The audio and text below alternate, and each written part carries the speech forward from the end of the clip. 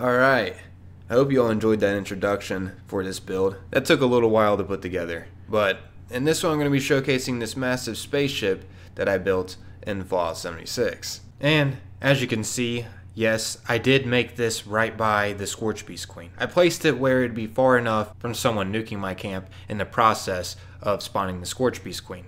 Because as we know, nukes go off a lot to get this beast to come out. I mean, don't get me wrong, someone could possibly still hit my base if they really wanted to. But typically, players don't place their nuke that far up. That'd just make the Scorchbeast Queen a tougher fight, because you'd have to be fighting in radiation as well. And that gets rid of most melee bloody builds helping, because most are running around with a meat hook, not in power armor or a radiation suit. Actually, believe it or not, what happened over me placing my camp next to the Scorchbeast Queen fight gave me more customers. I got more traffic and more sales, because after we got done fighting the Scorchbeast Queen, a lot of players would just come over to my camp to check it out. So yeah, keep that in mind. If you place your camp over near the Scorchbeast Queen fight, not technically where you'd get nuked every time in the process of getting her to spawn, but over kind of by it, you can get more sales. At least from my experience I did. Anyways, now let's go ahead and get into a tour of the spaceship.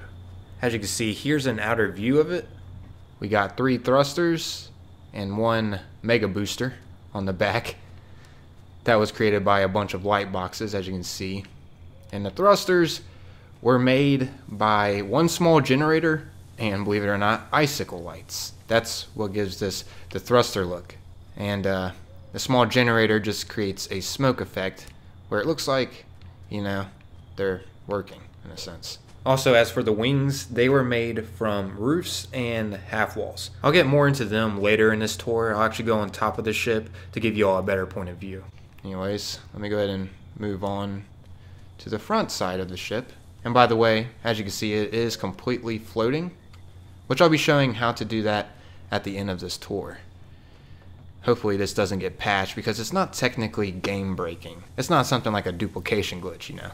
It's just a neat little exploit in the game that allows us to make what you see here, a spaceship. So, yeah, that's an outer view of this. Let's go ahead and take a tour on inside. Hopefully you guys like this and get a little bit of inspiration out of this build for yourself that you could build in Fallout 76. So some of you might be wondering, how exactly do you get inside this spaceship?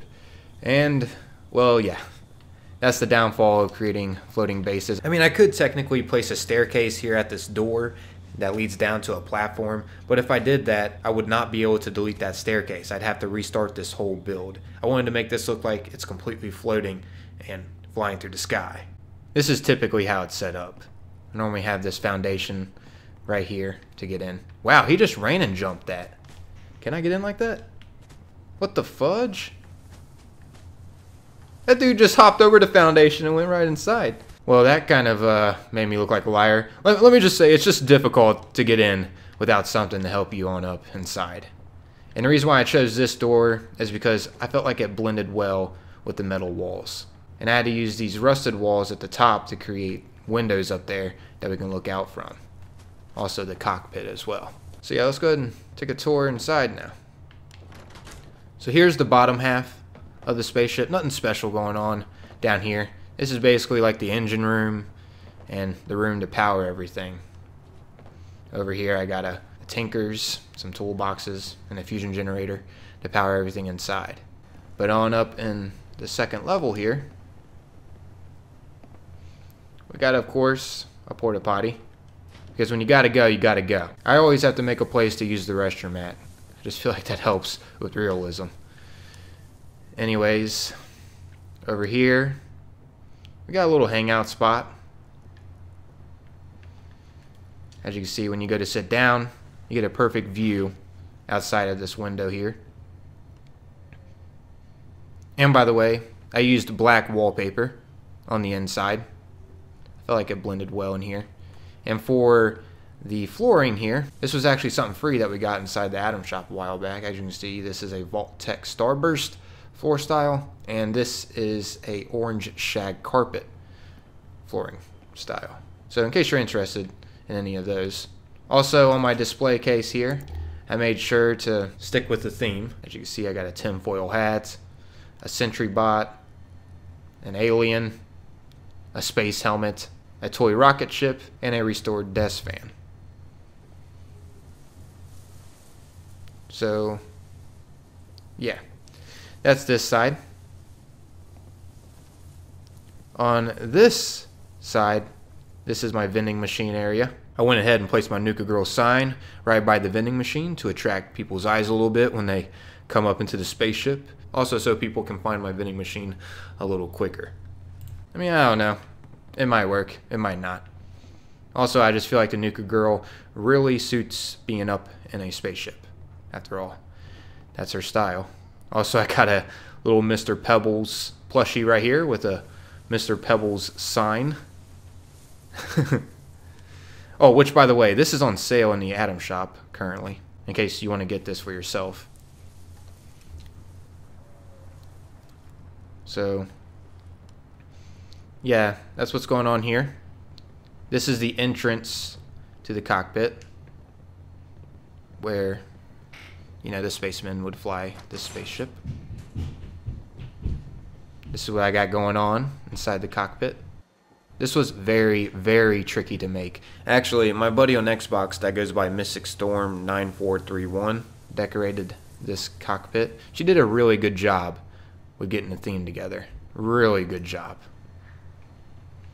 But yeah, this is what it looks like when you take a seat.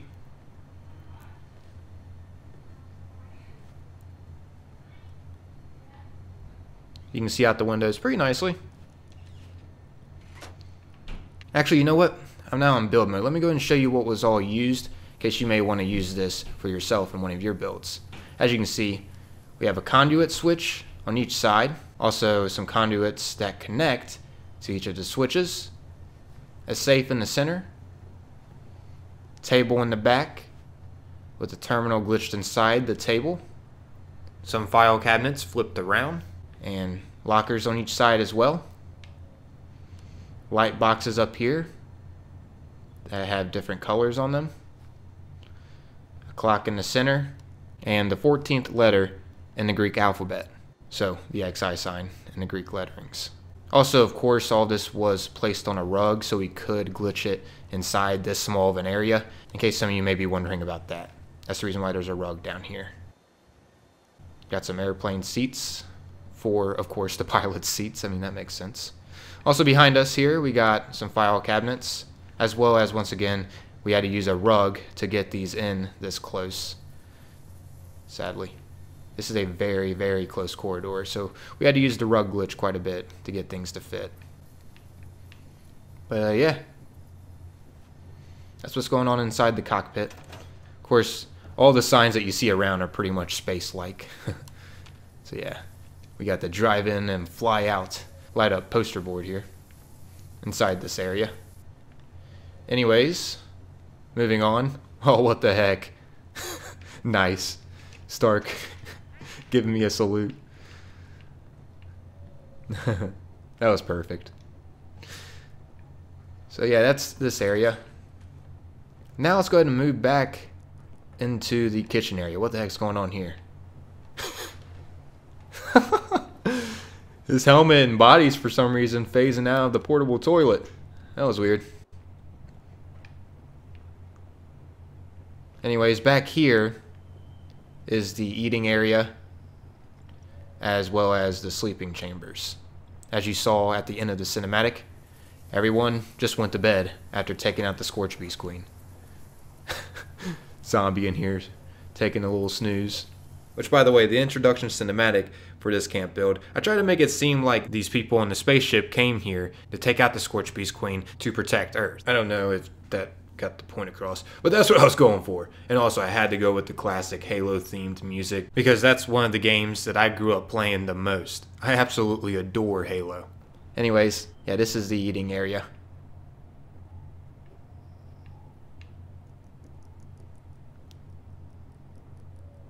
And back here are just some more bunks for people to sleep in. Nothing too crazy going on inside here. Once again, we had to glitch certain things in here to get it to fit. As you can see, this is placed under a mat. And then we just move the mat, and that also moves the object here. So it helps you place certain things where technically certain things shouldn't go, if that makes sense. Yeah, oh, forgot about this room too. Pretty much just the same thing going on. A place where a person would store their clothes at, a place to sleep, and whatnot. You know, the essentials. So, yeah, that's the inside, guys. Now I'm going to go ahead and show you the frame of this ship, just in case you may want to try to replicate this for yourself. As you can see, there was a lot of roofing that was used for this. This was actually really tricky to make. Really tricky. Like I mentioned before at the beginning of this tour, I'd give you all a closer look at these thrusters here. As you can see, that's what it looks like in case you may want to try to replicate this. Also, as I mentioned before, that small generator is what's creating the smoke effect. I didn't get the Halloween smoke screen, so I just utilized with what I could. Plus, I think the Halloween smoke screen might add a little bit too much smoke, where it seems like our thrusters are about to blow up. So, I guess in a way, this small generator worked perfectly. Anyways, moving on from that, as you can see, here's the wing. So how each wing is done, I have a roof connected up to this wing, as well as 2 wall slants on the outside of the roof in the middle. So yeah, that's how the wings work. And by the way, that opening there is how I got on top of the ship. I had to store a roof, so don't think that was technically always there. But yeah, this is my spaceship, everyone. I was extremely excited to share this with you all when I seen how much attention my tweet got a few days ago on January 26th. As you can see, the tweet got a good amount of support, and a lot of people were wanting to see a tour of this. Highly appreciate it. Which, by the way, since I'm on the topic of my Twitter, if you want to follow it, I'll have a link down below in the description for y'all to go check that out. I'm highly active on there. I guess now I should show you all how you make your camp float. I'm sure a lot of you are curious about that aspect, so you can attempt at a spaceship for yourself. Okay, so first off, I gotta give credit where credit is due. I ran into this guy in Fallout 76 named Chevy Z28 Camaro, and I noticed that he had a floating spaceship, and I was like, wow, that's awesome. I wanted to attempt it myself, so as you can see, I sent him a message asking how'd you get it to float, and he told me he could show me, which was pretty cool of him. Also, I just looked it up recently on YouTube. I am not the first person to upload this floating camp glitch. Believe it or not, this has been going on for like a year or so in the game. This has been available for players for quite some time. So honestly, on that note, I don't think Bethesda is going to technically remove this from the game. I think they see how it gives more creativity for players. And it's not technically that game breaking. It's not really affecting other players nor the economy. It's just an exploit in the game at the moment. It's not like we're hacking here and stealing people's inventories. But yeah, anyways, now let's go ahead and get into how you do this. You just simply have to place 2 platforms and then this kind of staircase on the 2 platforms. And once you do that, you just simply place one of these posts on the outside here. It may take a minute to get it to show up green, as you can see. There it goes. I'm actually going to place it over here because that's kind of close to the barrier. And once you do that, which, by the way, that's the most important step, you then can place another staircase down. Now, you can just simply delete what you just placed, and voila. We got a floating camp. It's that easy. Oh, by the way, you can delete these foundations as well.